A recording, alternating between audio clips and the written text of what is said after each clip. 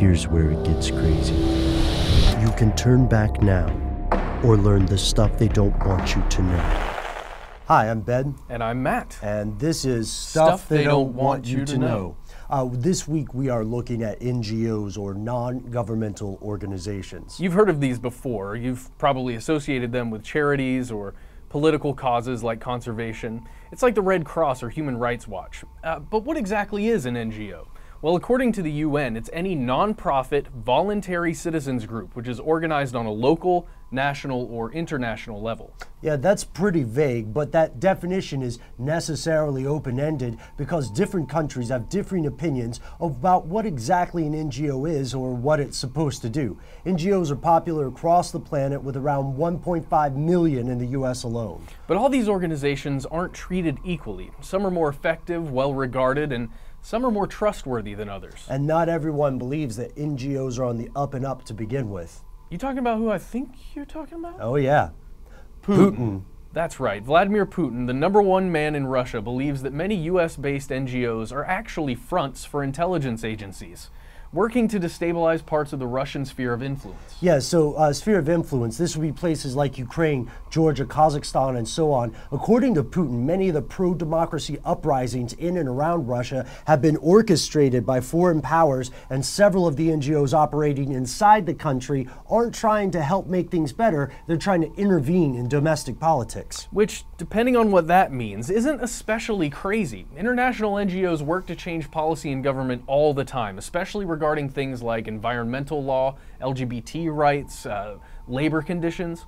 But what Putin seems to be more concerned about is that the CIA, MI6, NATO, and other groups are using the pretense of democracy and human rights to potentially overthrow the current status quo in Russia. Now in the West, this news sounds like a crazy conspiracy theory, and they point out that Maduro in Venezuela, along with other so-called dictators, has made similar statements. So what if these leaders are just crying conspiracy to delegitimize these political protests? It's a good question, but it's also true that if an intelligence agency is using an NGO as a front, it wouldn't be the first time. Often a government might attach an operative as a part of an NGO team, allowing that agent to work undercover and circumventing various registration laws.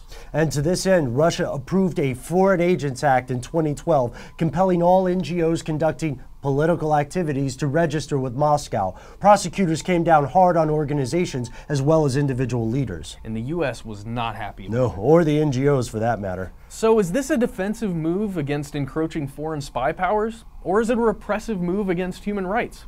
Like we said, other governments have done similar things. In the US, in fact, a recent law requires all NGOs receiving government funding to be investigated for any links to terrorism. And it's true that governments and non-state actors like this will always have a potentially dangerous relationship. But yeah, enough about us. What do you think? Was Russia right to crack down on NGOs, or was this just a rationalization for stamping out pro-democracy uprisings? And how many of these uprisings actually came from the people? How many were instigated by a foreign power?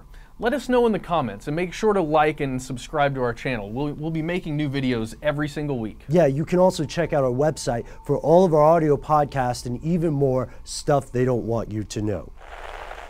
Oh, we were going to tell them. Guys, so you know how we put classics out every Monday?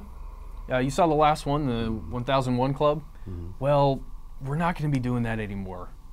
We only have a couple left, and we're going to save them for when Ben and I have to be, out of town. Yeah, sometimes you have to drop off the grid. However, if you do some digging, you can still find all of our old episodes in various corners of the internet. We will still be moving those to our new channel. But even better, we are always going to be bringing you new videos at the end of the week and an update on Wednesdays like this one. So keep watching. If you like what you see, let us know. If you don't like something, let us know. Yeah, and if you want to help us with new episodes, all of our best ideas come from you. So please do send us an email. Our address is conspiracy@howstuffworks.com. I don't have a cup. So. That's a good coffee. No. It's like a